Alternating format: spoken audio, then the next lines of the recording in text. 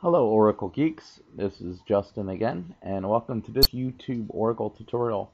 This tutorial is an advanced Oracle tutorial telling you what to do, describing the steps to take to recreate a special Oracle database table called Dual in the event that you drop it.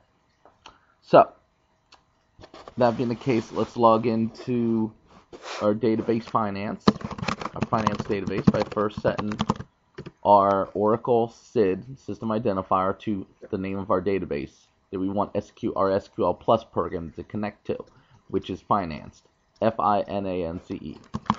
We verify the value of the DOS Oracle SID variable and see that it's indeed set to finance, the name of our database.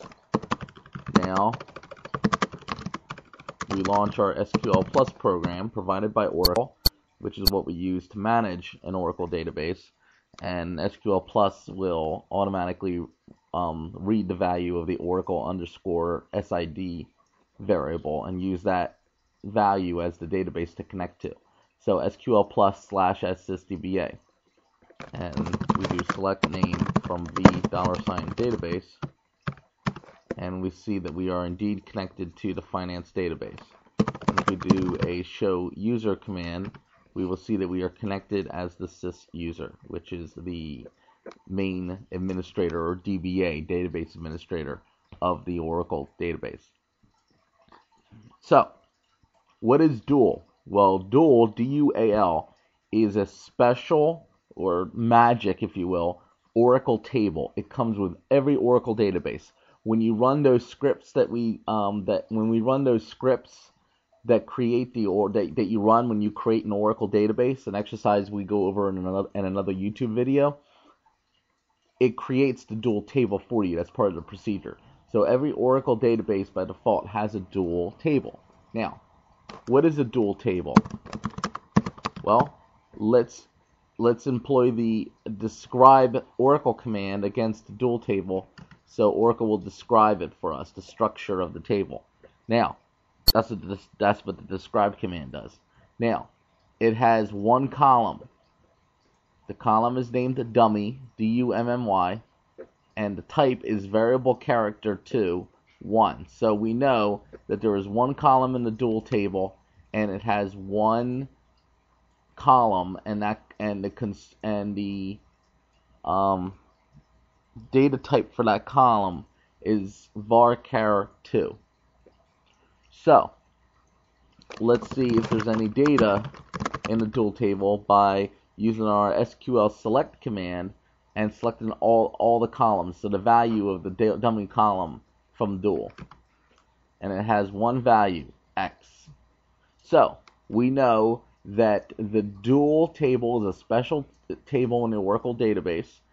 It contains one column, dummy, and of data type varchar2, and it can only have one character in the column, and that one column is X. I'm sorry, that one row of data is X. So, you're probably asking, well, what does this table do? Well, this table is nothing more but a table which just gives you a consistent result. It allows you to select nothing from a table. So what does that mean? Well, I'll show you. You could do select user from Dual, and it will return sys. You could do select sysdate from Dual, and it will give you the current date within the Oracle database.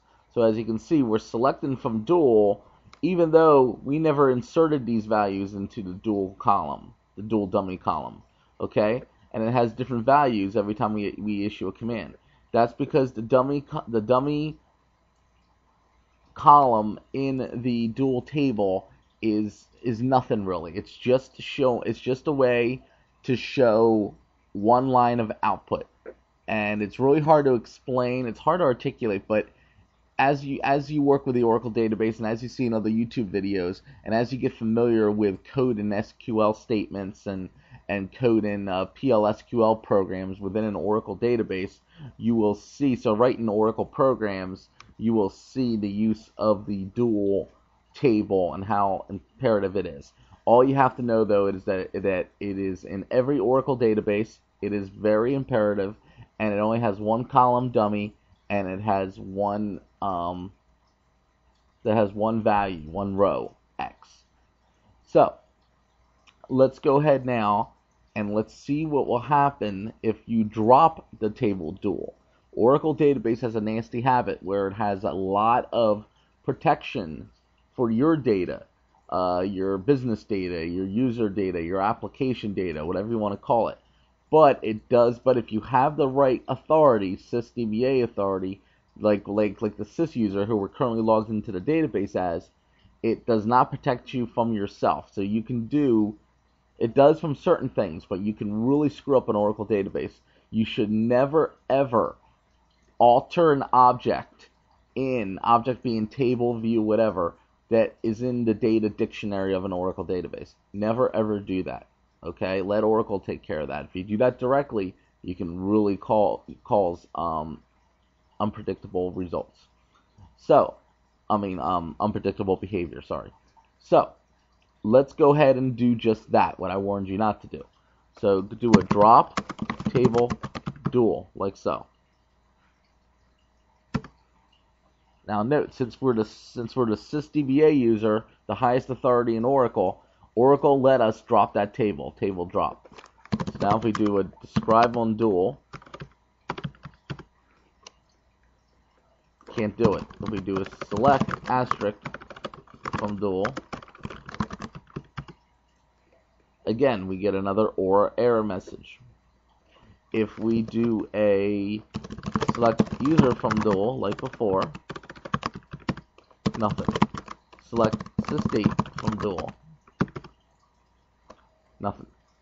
Now, how do you recreate it? Well, can you recreate it? Yes, you can recreate it. You can recreate it with the following commands. You just type in create, because it's just a table, okay? Create table sysdual column dummy type varchar2 one character, close. Then we do insert into sysdual values x. So we're giving it that x value, the dummy column, the x value. Now we're committing our data. Now we do a grant select on sysdual to public with a grant option. Okay? Basically, every user in Oracle database should have access to the dual table. Now, create public synonym dual for sysdual. Now you get an OR error saying name is already used by an existing object. That's okay. We just do that just to make sure, but that's alright. So now, if we do a describe dual, we have it back the same way, the same thing that said before, dummy varchar21, select from dual. We will see it has one value, x. We do select user from dual, sys, select sysdate from dual, and that's good. And we should be able to shut down our Oracle database.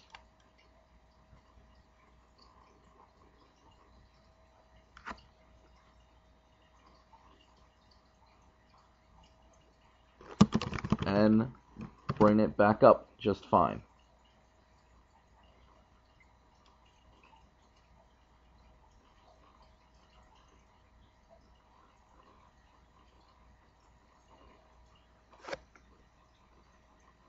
Database open. Okay, so we were able to restart our Oracle database just fine. Alright, so now we know that our database is sane and our dual table from the accidental drop up here has been corrected. So, but let's say that you were to go ahead and let's do it again. Drop your dual table like so, and you have the same symptoms as before. And at this point, we didn't go ahead and we didn't catch ourselves immediately. We dropped it and we forgot about it. And then sometime in the future, we went ahead and shut down our Oracle database, and then we attempted to restart it.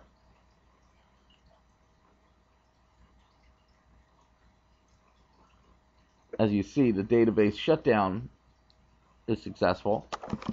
Now we try to restart our database. Now, in this hypothetical scenario, we forgot that we dropped. In the first scenario, we caught it immediately and fixed it.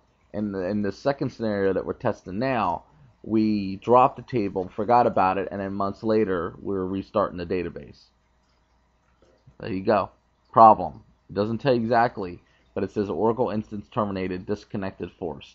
So, you got a problem. This tells us that the Oracle database needs the dual table in order to start up.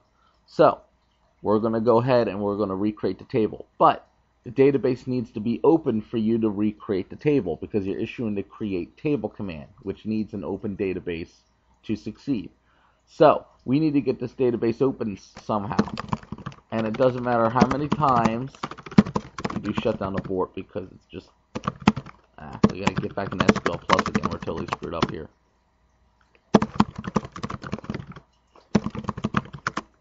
It doesn't matter how many times you try to start it, it's not going to start up because something under the covers and part of the Oracle, the internal Oracle database startup routines is expecting the dual table to exist. But the dual table does not exist because we deleted it.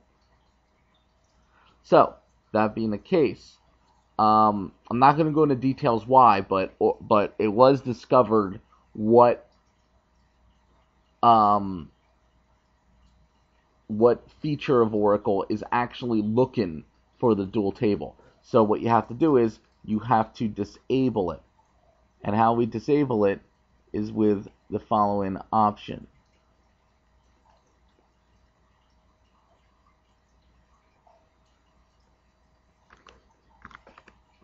Alter. We type in the following. We abort our Oracle database. Well, first we gotta make it sane here.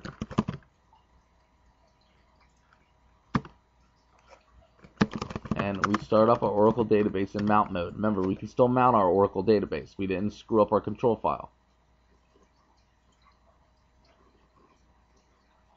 Now, there's a parameter called replication dependency tracking.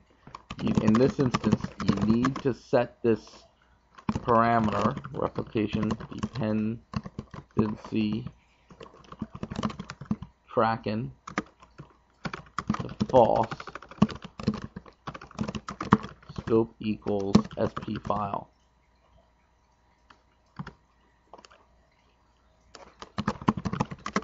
You go ahead and you shut down your Oracle database. And you restart your Oracle database. Now that we disabled this feature, which is expecting the dual table to be there, okay, the Oracle database should start up successfully, even though it's still technically broken, even though the dual table is missing, because we disabled the startup feature that requires it.